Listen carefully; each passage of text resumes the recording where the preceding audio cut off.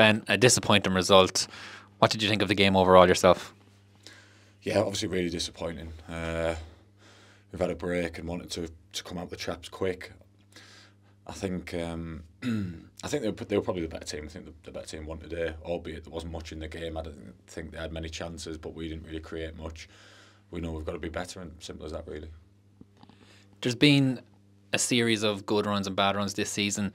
Does the morale in the squad stay the same? Is it the same focus? Yeah, listen, the aim is the same. The way you're going to get there is the same. You've got to win probably at least 5 games, but forgetting that, you've just got to win the next one. So obviously down in the dumps right now because we've lost a game, but the aim is still to get in the playoffs, and then anything can happen, and that's what we have to focus on. And the way you're going to do that is by winning football matches. Obviously you're running out of time, so the run has to start right away, and it has to. We can't look further than the next game.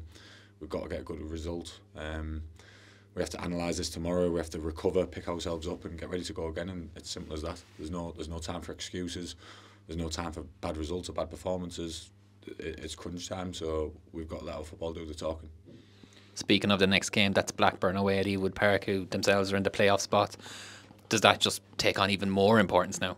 Yeah, it's obviously a tough game, but that's also a massive opportunity because that's one of the teams we're competing against. So an old-fashioned 6-pointer, if you like, and it's one that we've got to be on the right side of the result come the end of the game.